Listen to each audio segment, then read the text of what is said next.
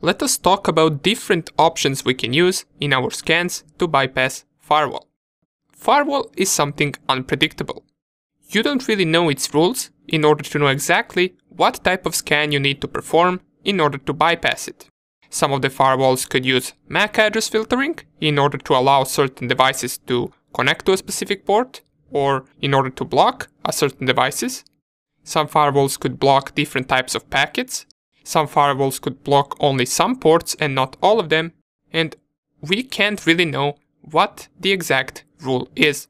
What I'm going to do is I will give you a few different options as to what you can try in order to bypass firewall. First of all, how can we know if some of the ports on target machine are behind a firewall? We already mentioned this in the previous video. Nmap will tell us that those ports are filtered. By now, we should already know what filtered port is.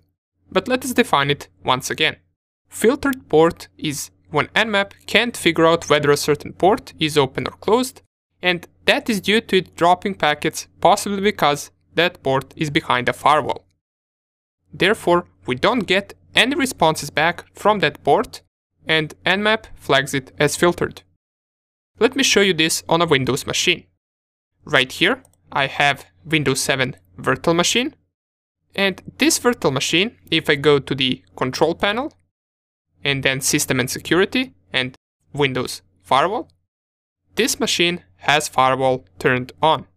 If I try to scan it using synscan, which we covered in the previous section, so let's do it right here. Remember, it requires sudo privileges, so sudo nmap-ss, and then the IP address.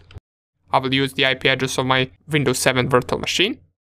And if I press here enter, type in the password, in just a few seconds the scan will finish. And we're going to compare this result when the firewall is turned on with the result once we turn off the firewall. So let's wait for this to end. And here it is. It doesn't have any port open. Matter of fact, it will tell me all 1000 scanned ports on this PC are filtered. Now, this doesn't mean that all could be closed or all could be opened. This just means that they are behind a firewall, and any packets we send get dropped by that firewall.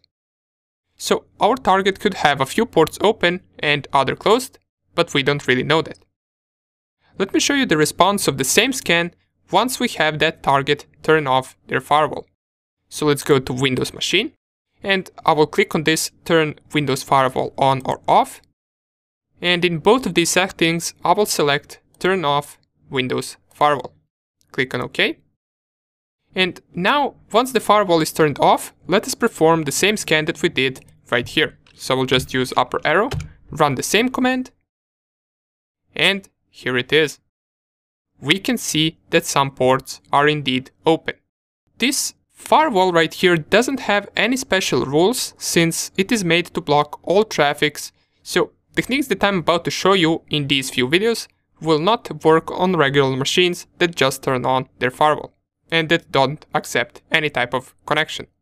However, once firewall rules are applied, and they usually are applied in some servers or machines that need remote access or that need to communicate with other machines, then we can test these options and see whether those rules have any vulnerability that we can bypass. I will turn the firewall back on right here.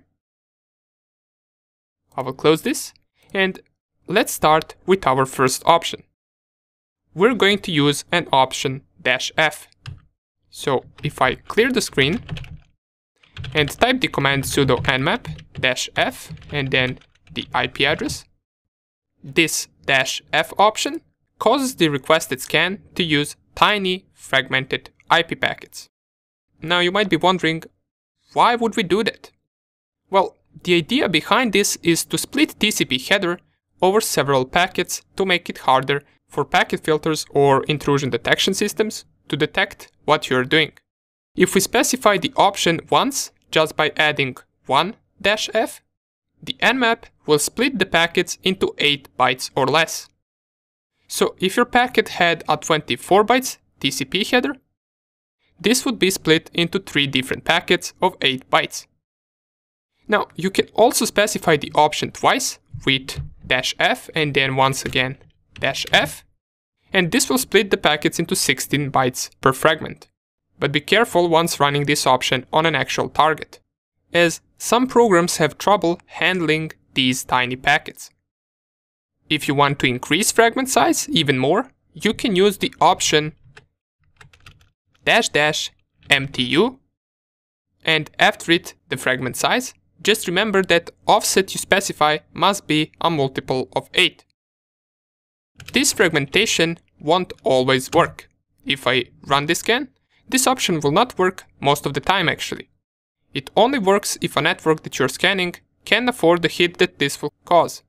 Therefore, they just leave it disabled. Some networks also can't enable this because fragments may take different routes into their networks. Nonetheless, it is good to mention this option, as it might come in handy one day. Another option we can use, which is more focused on hiding your IP address than bypassing security, and that option is creating decoys using -D. So if I specify dash and then capital D, creating this decoy scan makes it appear to the target as it has been scanned not only by you, but also by the decoys that you specify. So their intrusion detection system might report multiple IP addresses that scan them, including yours. But they will not be able to determine which one is real.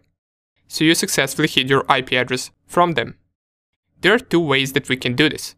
And just to show you how this works, what I'm going to do is I will open a software called Wireshark on my Windows 10 machine.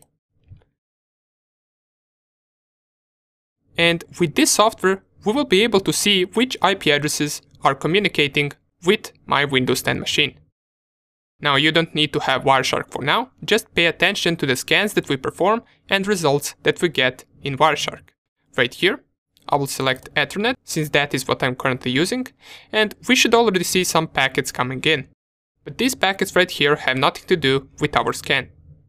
So if I go back to my Cal Linux, and I run the command sudo nmap -d, and to specify how many random IP addresses we want to use to scan the target, we can specify -d and then rnd, 2 dots, and then the number of IP addresses we want to use.